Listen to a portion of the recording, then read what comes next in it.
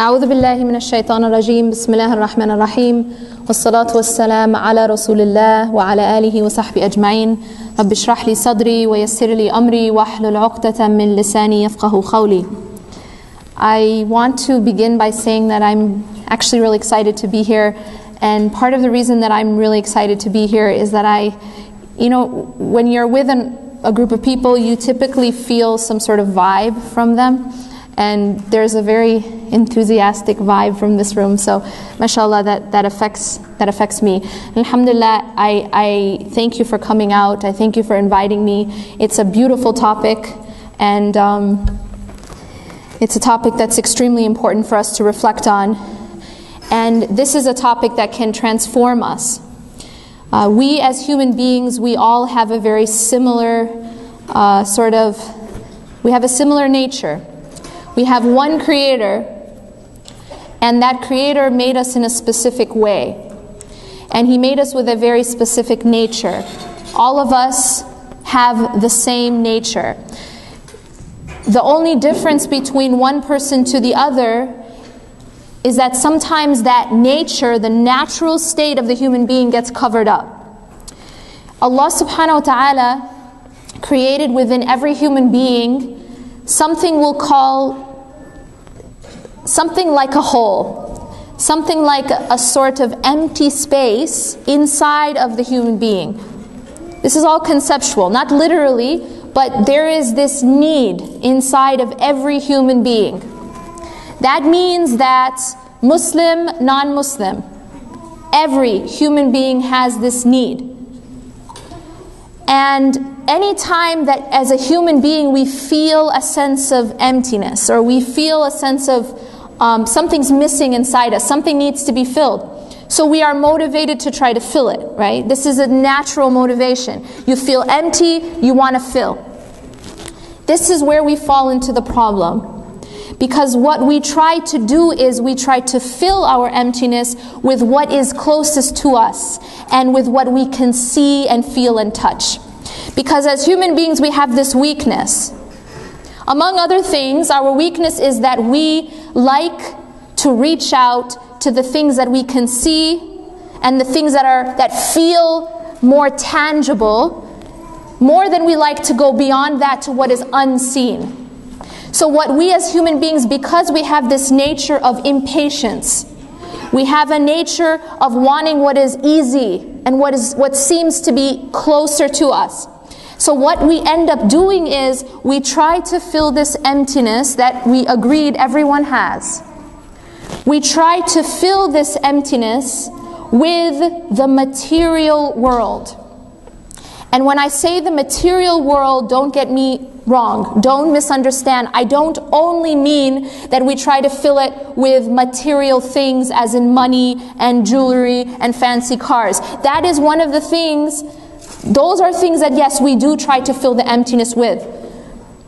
But there are a lot of different types of sedatives that we try to take in order to numb the feeling of emptiness and in order to fill that void. Now here's the problem. We said Allah subhanahu wa ta'ala created everything, right? And Allah subhanahu wa ta'ala made an emptiness, or made a void that can only be filled with one thing. So this is where we fall into the problem. As human beings, we feel the emptiness, and so we go to try to fill it, but we try to fill it with the wrong things. Some of us try to fill it with drugs. Some try to fill it with alcohol. Some try to fill it with other people. Some try to fill it with our careers. Some try to fill it with money. Some try to fill it with power, status. But essentially we're all trying to do the same thing. We're trying to fill that emptiness. And this is the reason why, as human beings, we start to take these objects Sometimes they're other people, sometimes they are our careers, sometimes they are money, sometimes status, sometimes power, sometimes wealth. But we take these things and we start to love them as we should only love our Creator. Allah subhanahu wa ta'ala says in the Quran, بعد أعوذ بالله من الشيطان الرجيم ومن الناس من يتخذ من دون الله أندادا يحبونهم كحب الله. And there are some from among people, وَمِنَ النَّاسِ مَنْ يَتَّخِذُ مِن دُونِ اللَّهِ أَنْدَادًا, that there are some people who take besides Allah rivals, أَنْدَادًا. And in what way are these things rivals with Allah subhanahu wa ta'ala? These are not things necessarily that we bow down to. They are not things that we necessarily pray to. Because we have this idea in our mind that an idol is just something that you make out of stone and then you pray to it, right? At the time of the Prophet ﷺ, the idol worshippers, they made stone idols and they prayed to them.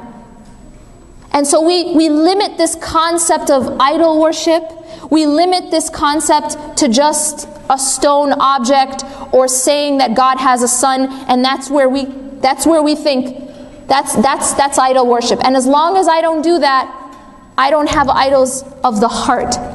But Allah in this ayah is saying that there are people who take rivals with Allah. And in what way are they rivals with Allah? يُحِبُّونَهُمْ كَحُبِّ اللَّهِ. They love them as they should only love Allah. They love them as the love that they should have for Allah. وَالَّذِينَ آمَنُوا أَشَدُّ حُبًّا لِلَّهِ. And those who believe are the most intense. أَشَدُّ حُبًّا لِلَّهِ. Their strongest love, their most intense love is for Allah. Now everything that I've just said is still very conceptual. No one in this room will raise their hand and say, okay, actually I love so and so more than Allah, or I love such and such as I should only love Allah. Because typically as believers, even disbelievers, we don't really recognize this, and we wouldn't acknowledge it. But in our actions and in our inside of us, that's the situation, but we don't recognize it. The natural question is, first, how do you recognize what these things are that we love as we should only love Allah? That's the first question. Second, what's the problem with doing this? What are the consequences of loving something as you should only love Allah? What is the consequence of taking this emptiness that we all have and filling it with something other than our Creator and the love of our Creator and the ultimate attachment to our Creator? What is the consequence? First of all, let's ask, how do we know what things we have taken and loved as we should only love Allah? Well, nobody can, go inside with some sort of apparatus and do a test on the heart that's going to tell you, okay, for you, it's your money. For you, it's school. For you, it's your job. For you, it's people. And maybe it's a combination of things. We don't have any sort of litmus test or blood test for this, right? So how do you find out? You know that there are indicators of love. There are indicators of love. And I want you guys to ask yourself this question. We've all experienced human love at the least, right? We know what it feels like to love another person. Am I right? Anyone in this room never felt love in their life? Okay, good. Alhamdulillah. We've all experienced this emotion. Now, ask yourself this. When you love another person, what does it look like? How do you feel? How do you act? What are the indicators of love? Well, first of all, one of the most clear indicators of love is whatever you love most, whatever occupies the biggest part in your heart, is going to also occupy the biggest part in your thoughts. and in your mind. Therefore, if you want to know what you love most, ask yourself, what do I think about most? Because you cannot help but think about what you love. It's a natural consequence of love. You can't help it, right? So when someone, for example, is in love, all they can think about is the person that they're in love with. And by extension, all they can talk about is the person that they're in love with. And their friends just want them to be quiet. Right? It's like, enough already.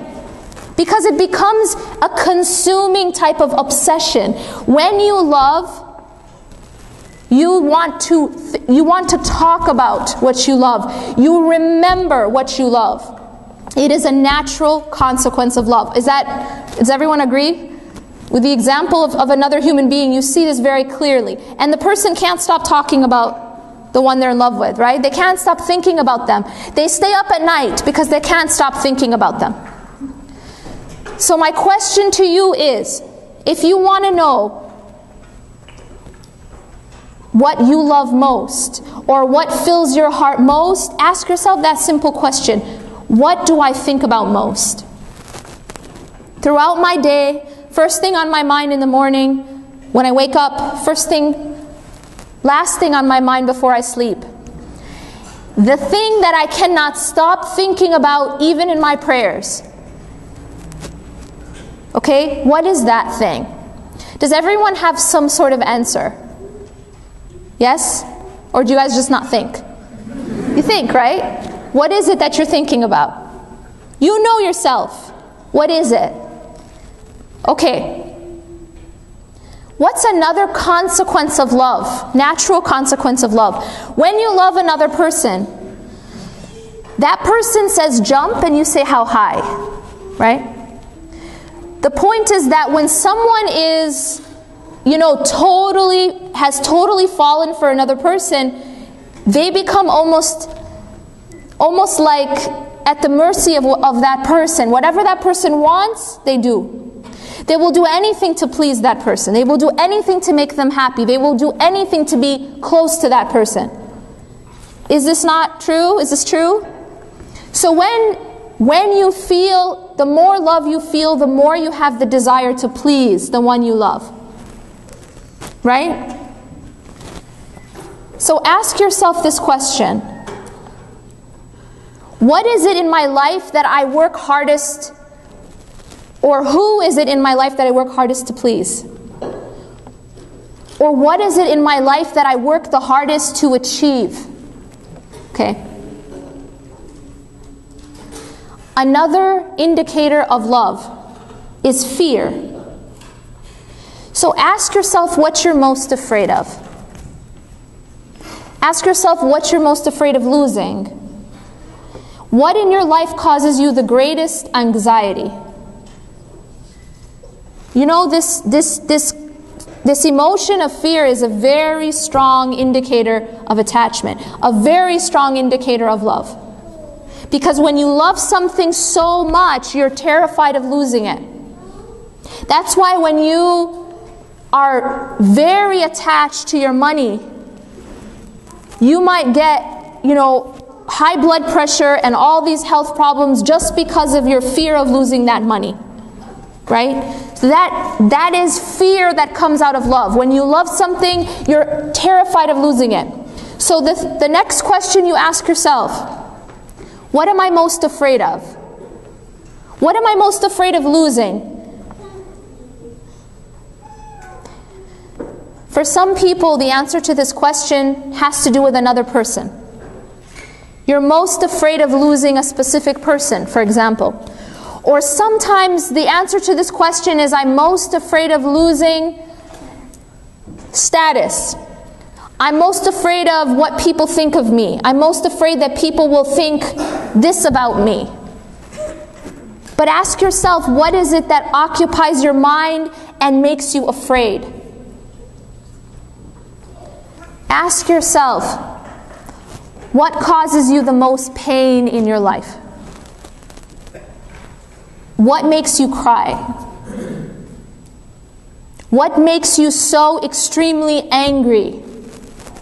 anger, pain, fear. These are all pointers to attachments. So far we've asked about 5 questions or so. Do you guys have an answer to these questions? For your own self, right? Yes? Okay. Do you find that the answer to all of these questions is related to the very same thing? Is that the case for anybody? Yes? Typically it is related to something within the same kind of category, or related to the same thing. The reason is that that thing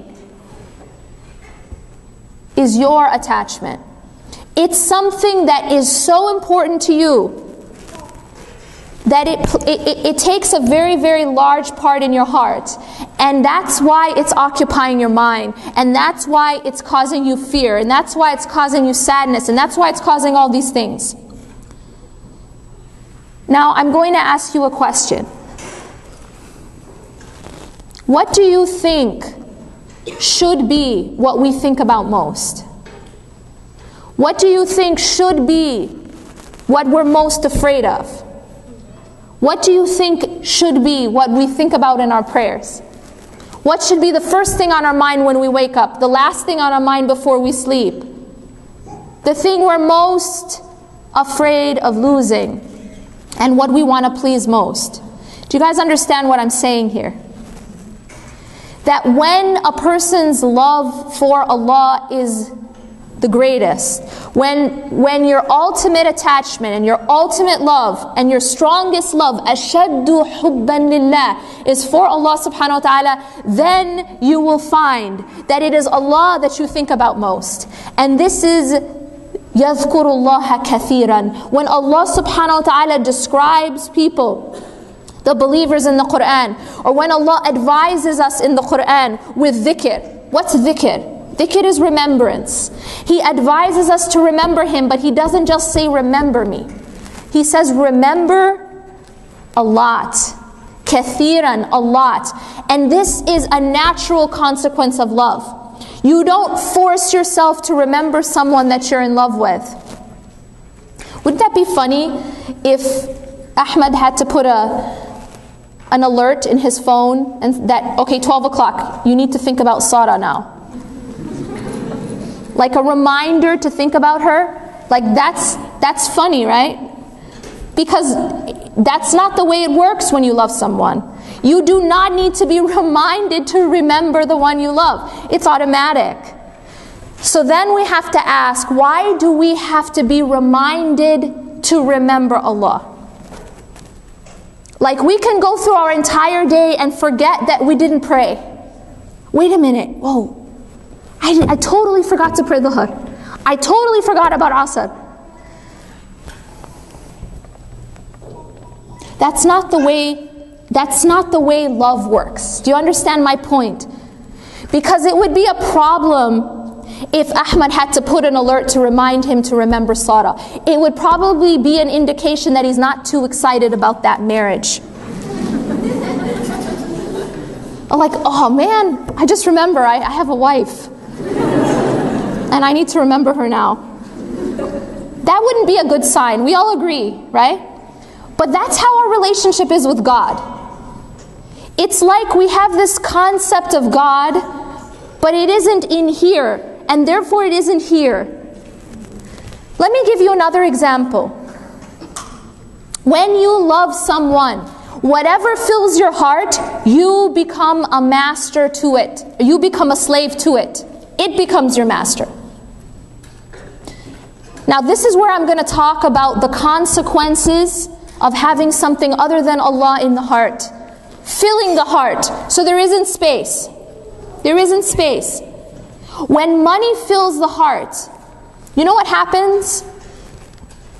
You will do anything for the sake of money. That's the world we live in. When you look at the horrific things that people do to other people, bombing entire countries, right? Killing, stealing. What is that about? It's just about money, honestly. What's oil? What's oil? It's just money. But we do these things because of money.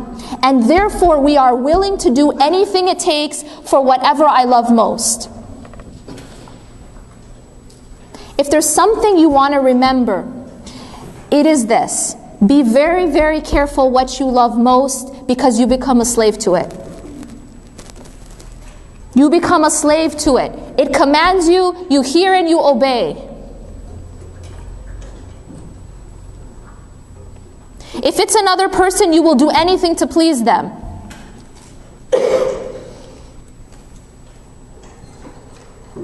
Why do we get in a situation, for example, where it's so difficult to do things that Allah has commanded us to do?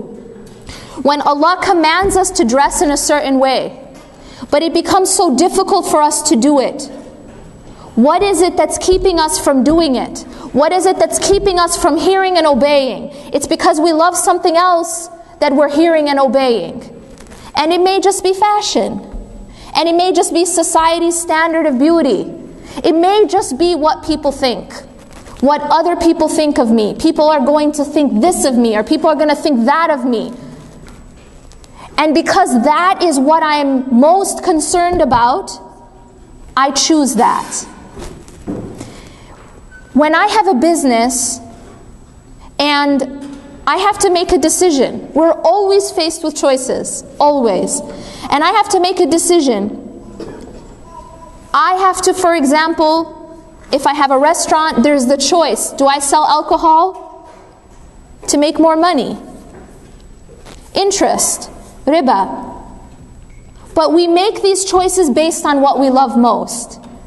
So if it is money, that's why we choose that.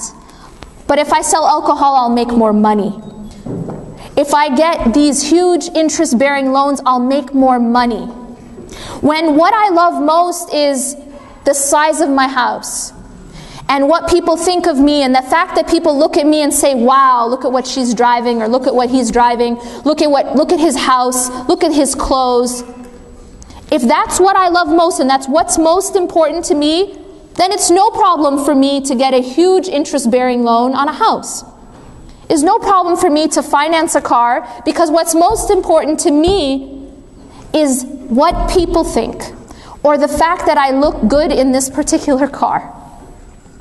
And we put aside the fact that Allah subhanahu wa ta'ala has forbidden these things. We become slaves to what we love most. So that's why we have to be very careful what we love most.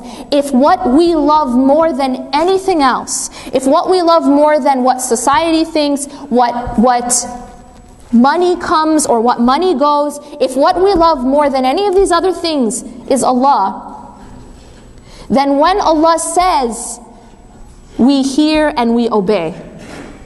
When Allah says that you're supposed to dress in a certain way, we hear and we obey. And we do it out of love. When Allah says to do a certain thing, when Allah says that at Fajr time, you get up and you pray, we hear and we obey. Because let me give you guys an example. If I told you that at exactly 5 a.m., there would be a check outside of your doorstep for $5 million. 5 a.m. And all you have to do is set your alarm, go inside. Would you set your alarm? Is there anyone in this room who would say, I love sleep more? Is there anyone in this room who would say that my bed is too comfortable, forget the $5 million? Raise your hand if you would do that. And if you raise your hand, I know you're not telling the truth. Okay, you know you would do that. Something to reflect on is that we will set our alarm and we will get up any time of the night. No matter how little sleep you got, no matter how comfortable your bed is, you will get up just to go get that money. Now that's $5 million. Because that's a lot of money, right?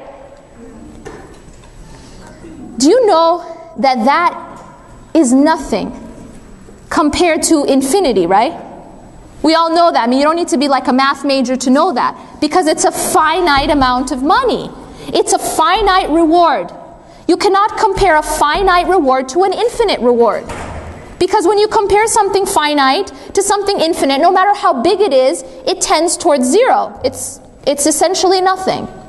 So now we're talking about things that we would do. We would do it for way less. If I told you $10 were going to be outside your door, you know what I'm saying? You're like, oh, who cares? All you got to do is get out of bed. Easy money, right? You would do it. You would do it for $2. I mean, we would. Admit it. I'll give you proof. I will give you proof. You want me to give you proof? Okay, I'm going to give you proof. Black Friday. Right? Totally. We do that. I mean, this isn't just theoretical. People, do they not? They will wake up at the crack of dawn after Thanksgiving sales. Wake up at the crack of dawn and stand outside of Best Buy and stand outside of Walmart or wherever it is, and sometimes literally stand in lines for hours in the cold to save a few dollars. Right? I mean, really, to save a few dollars. So we're not talking 5 million. We're talking like $5. Sometimes, like, even if it's $50. So forget 5 million. The most, what are you going to save? But this is what we do. Something to look at. This is just because of money. But we won't get up at that same time of the night, or that same time to pray Qiyam, or to pray even Fajr. We'll sleep through Fajr, but if it comes to a sale, we'll get up. Sometimes people camp outside. I mean, do you guys know what people do for these sales? Have you guys seen or read in the news about the way we act? I mean, this one time, this lady, I guess she had mace, and she was spraying people at Walmart because she wanted the video games. I mean, really? It's just a few dollars. But that's the point. This is how we act when we love something. When we love, this is how we act. Human beings will act absolutely insane when they love. And when the love is for money, and when the love is for getting a good deal, we'll do anything. But if that is for something so much greater, we don't even want to make a tiny effort of getting up and praying Fajr.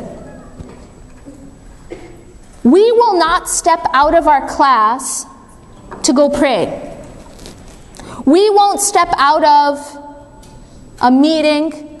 We won't step out of the Macy's sale. We won't step away from a movie or a basketball game to go pray. But let me ask you this question. When you guys are in class, or you're at work, or you're in a meeting, and you need to use the bathroom, what do? I mean, this is a rhetorical question, but I know the answer. The answer is, I don't care what situation I am in. If I need to use the bathroom, I go, I leave, and I use the bathroom. Nobody says, but I'm in class, so I can't leave. Why? Why don't we do that? Why do we say, I'm not going to get up and go to the bathroom during my class? Why do we not say that? The reason is that the consequences of not getting up and leaving the classroom far outweigh any consequences of the embarrassment of walking out of class. Right? Agreed? When it's 5 o'clock in the morning and you need to use the bathroom, has anyone said, you know, I'm just too comfortable, I'm just going to take care of my business here because I'm just too comfortable? Yeah, you did that when you were like 5. But since then, hopefully you didn't do that. So you will get up, and I will get up at 5 o'clock in the morning to go to the bathroom, but we won't get up to pray. So far, this is our human condition. We will get up to use the bathroom. We will get up to go stand in line for a sale. But we won't get up to pray to the Lord of the universe, who has the entire universe in His control. We're not talking now about $5 million. We're not talking about any amount, any finite amount of reward. We're talking about forever. We're talking about the reward of God. We're talking about Jannah. So we have to go back and re-examine our priorities. If we can leave our classroom, if we can leave our meeting, if we can leave these other things that we're doing in life to go to the bathroom, can we not leave to pray? We are so worried about being embarrassed in front of people. Isn't that why we get up? Isn't that the reason why you don't want to just stay in class and take care of your business in your seat? Is because you're afraid of being humiliated in front of the people. But we're not worried about being humiliated in front of Allah by missing our prayers. Isn't this the reality? The reason for this is because we have taken the dunya, we've taken everything that we can see and feel and touch, we've taken this life and we've injected it into our hearts, and we love it so much that we love it more than Allah subhanahu wa ta'ala. We don't see Allah, so we run after what we can see.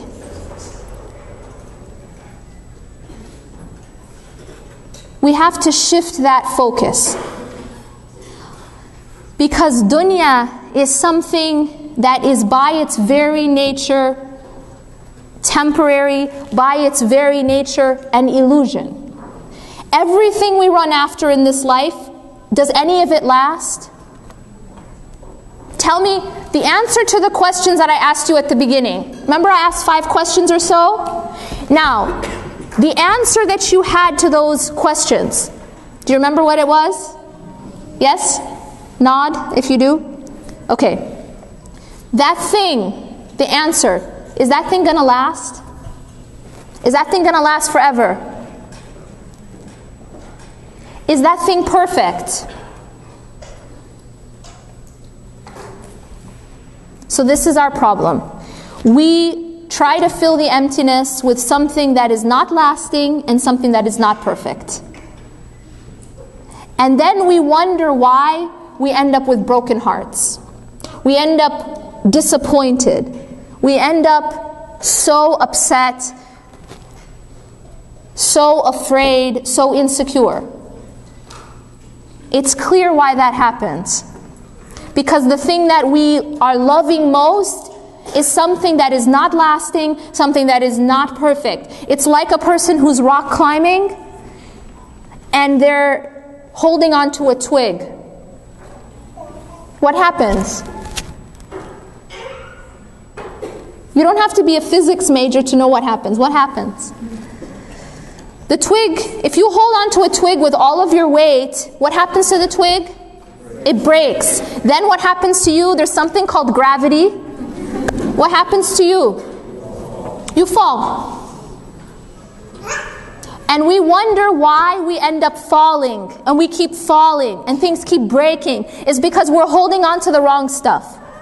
We are loving the wrong stuff, and we are neglecting the real thing. How do we find a balance? And that's inshallah where we'll end. How do we find a balance? Because we live in dunya, and Allah subhanahu wa ta'ala never told us that we should not love the creation. Allah did not say that you cannot love your children, your spouse, your money, these nice halal things that you have. It's okay to love those things. How do we find a balance where those things are loved but they do not own us? How do we find a balance so that our greatest love, أَشَدُّ حُبًّا لِلَّهِ? In another ayah, Allah subhanahu wa ta'ala warns us. قُلْ إِنْ كَانَ آبَاؤُكُمْ. Say if your fathers, your sons, your spouses. Now here in this ayah, Allah lists about 8 things. And by the way, all of these things are halal. All of them are halal. Is it halal to love your parents? Is it halal to love your children? Is it halal to love your spouse? Is it halal to love your relatives? Is it halal to love your halal business or your home? However, Allah warns us of something in this ayah. He says that if any of these things are more beloved to you than Allah and His Messenger and striving in His cause, then wait until Allah brings about His decision. And Allah does not guide the defiantly disobedient ones. Now there's a message in this ayah that a lot of us don't realize. And that is that the things that distract us from God are not always necessarily the haram things. The clubbing, the drinking, the drugs, the alcohol. No, sometimes they are the halal things.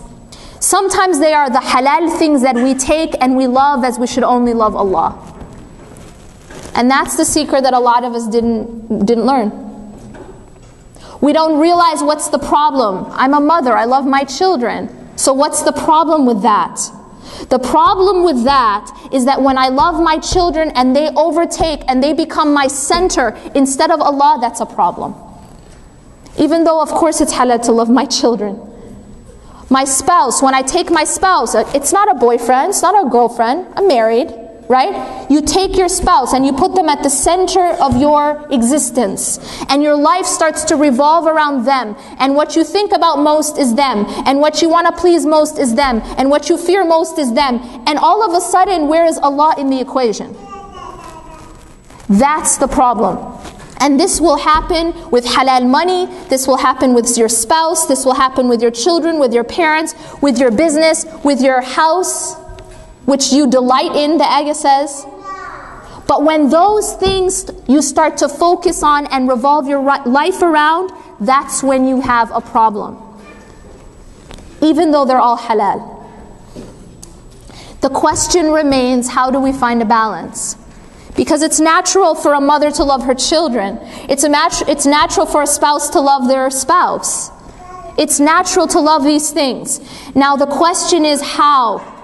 And this is where I want to bring in a concept which is mentioned in the book. It's a concept of what we hold in our heart and what we hold in our hand. And there's a difference between holding something in the hand and holding something in the heart. This is conceptual. But what it's talking about is this. Whatever we hold in our heart is a serious attachment. It's something I'm dependent on. What I hold in my heart is the thing I revolve my life around. It's the first thing on my mind when I wake up, the last thing on my mind before I sleep, what I think about all day, what I'm most afraid of, what I'm most interested in pleasing. It becomes the center of my world. It's the answer to those 5 questions that I gave you. That's what's in my heart. And that thing will become my master. You know that this is actually the reason why, you know this whole, what do you want to call it? Mother-in-law phenomenon of, right, you hear the word mother-in-law and all of a sudden there's this automatic connotation, right, of someone who doesn't want to let go of her son, right? Why do you think that happens? Think about it. Why do you think that happens? And I'm not talking about a mother loving her son. I'm talking about the unhealthy attachment of a mother to her son to such an extent that when he gets married, she is not able to let go. It's to such an extent that it creates problems between the husband and the wife. To such an extent that the son has to choose between his wife and his mother. That should never happen. To such an extent that he has to constantly tell his mother that I love you more than my wife. That's not healthy. Why do you think that happens? Do you know why that happens? That happens because the mother took that child and for his entire life, he was at her center. He was at her center. She may have believed in Allah, but he was at her center. Her child was at her center. Now if you take your child, your son in this case, and you did tawaf around him your entire life. You guys know what I'm talking about? Like, he didn't have to do anything for himself. Like, you did everything for him.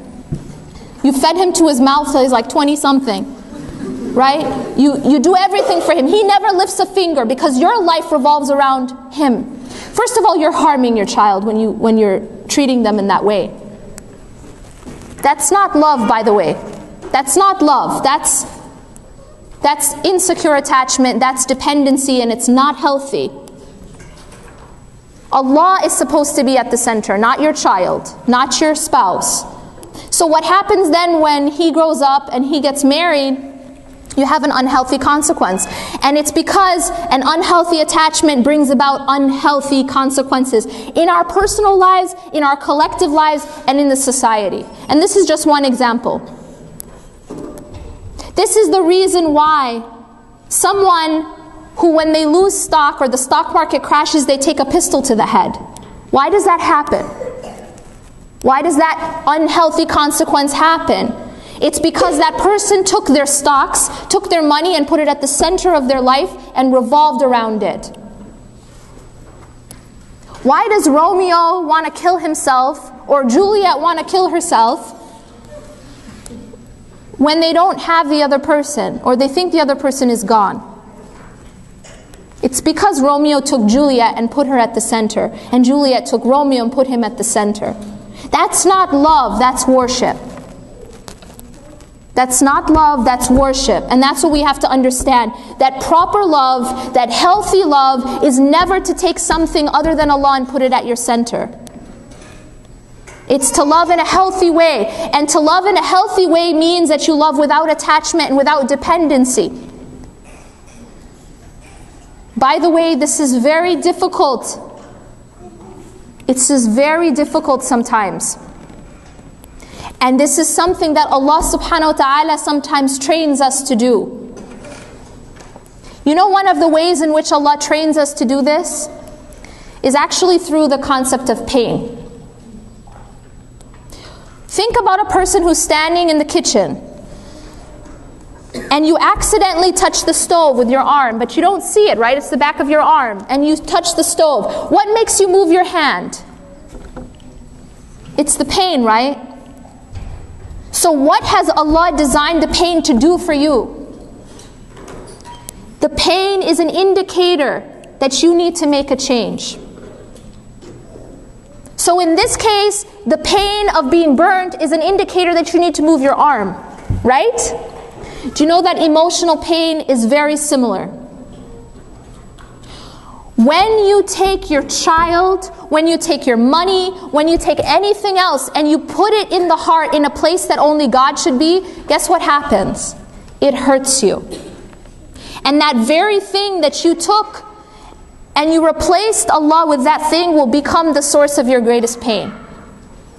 Allah has done that. Allah has given us this mechanism as a mercy to tell you that you need to make a change. There's a problem. You know when you have those very painful relationships? Very painful relationships. And it keeps hurting you and it keeps hurting you until what happens? You make a change. And that's the point. That it will hurt you because it's not healthy.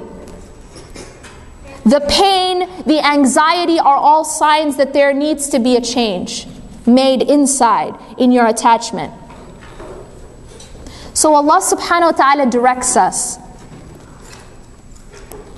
One of the easiest ways to break our false attachments is to find something better to love. I'm going to use this example. It's an example I use in the book as well, because I think it illustrates this concept. If you think about a child, and you know when a child falls in love with a toy, I mean, they just become consumed. So imagine a child who falls in love with a toy car. He's walking by the toy store and sees the toy car in the window. Now that child, if he gets his hands on that toy car, good luck taking it away. He will not want to do anything else, just play with the car. Maybe to the point that he doesn't want to eat, sleep, go to school. I just want to play with this toy.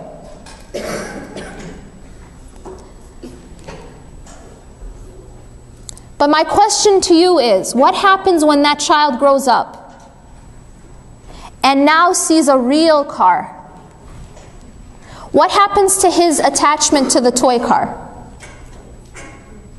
What happens? Not a big deal anymore. That's just a toy. I see the real Ferrari now. What does this have to do with us? There is a toy, there is a lesser model, and there is the real thing. The lesser life is this life. Think of this life as that toy car.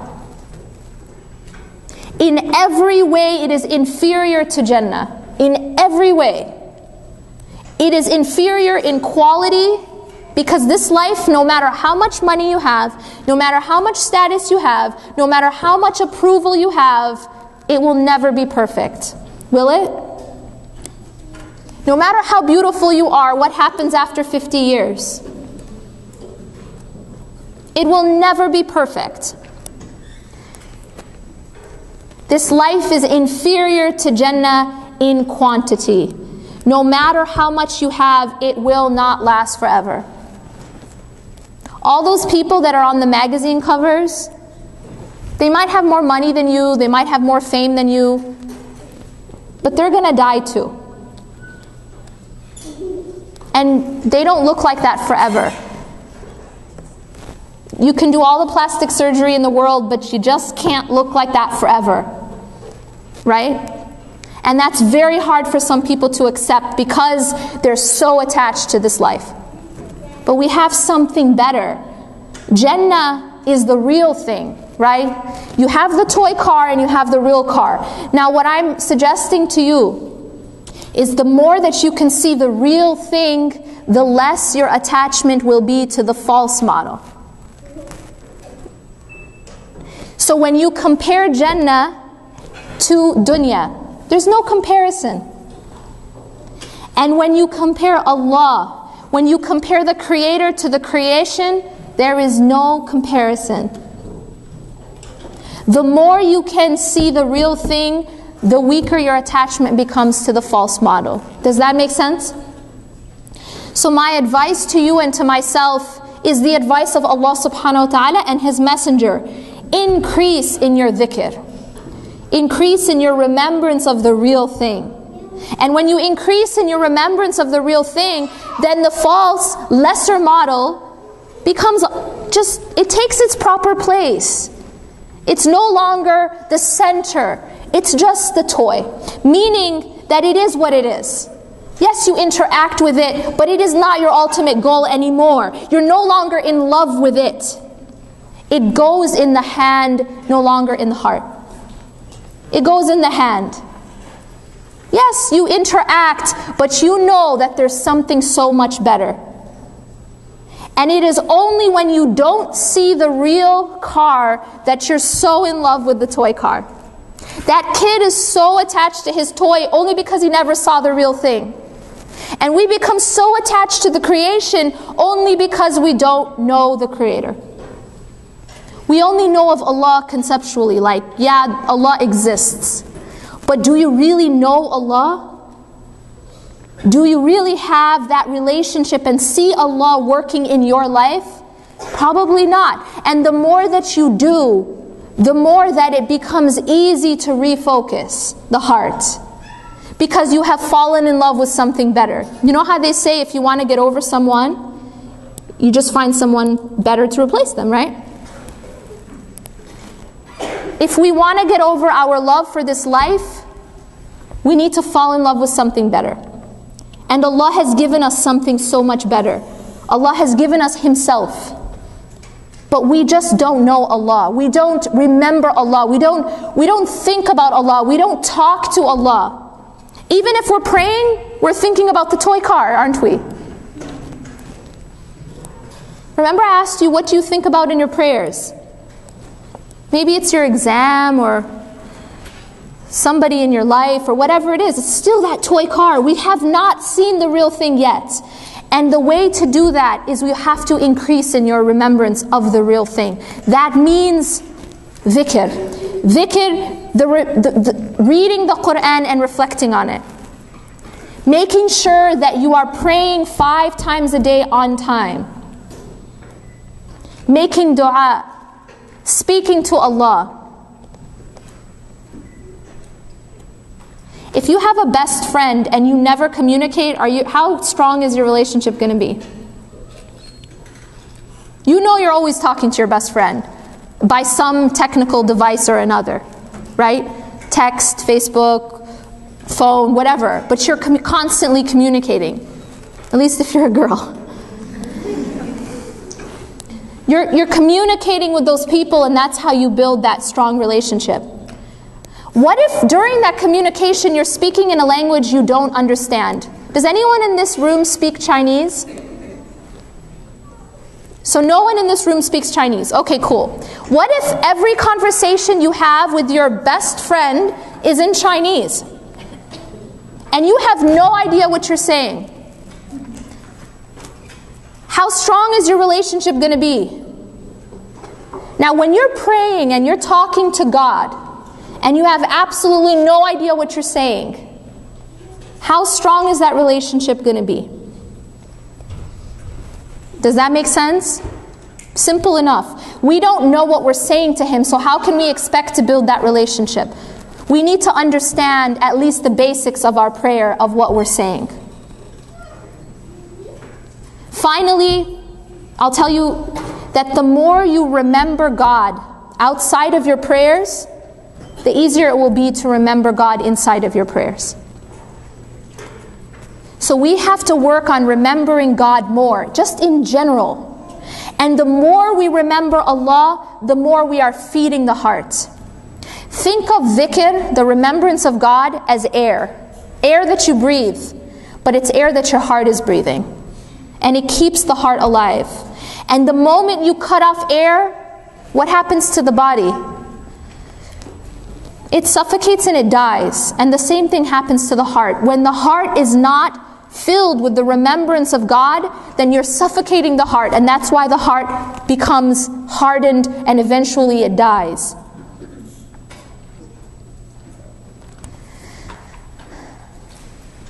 You know, sometimes I think, sometimes what keeps us from being consistent in our relationship with God is that we sometimes fall and we feel hopeless, we mess up, we feel like, you know what, it's just too hard, I'm too far away, there's no point. But the way we have to think about it is this. Our prayers, you know, sometimes people don't pray because they feel like, well, I'm just really low right now, I'm not in a good place. When I get to a good place, I'll pray again. Do you know what that person is like? It's like a person who says, I'm not feeling very good today, so I'm not going to breathe today. Because I'm not feeling good. And when I feel better, I'll breathe. Maybe tomorrow. Maybe next week. What's the problem with this scenario? What's the problem with this scenario? You're not going to feel better if you don't breathe. In fact, you're going to die. You have to think of your prayers in exactly the same way. They are the air of your heart. And even if you're not feeling good or you're feeling really low, you still need to breathe. Just think of it like that. I'm going to go take a breath right now. I'm going to go pray, I'm going to go take a breath right now. And eventually, if you keep breathing or keep praying, you eventually will feel better. Remember, this life isn't linear.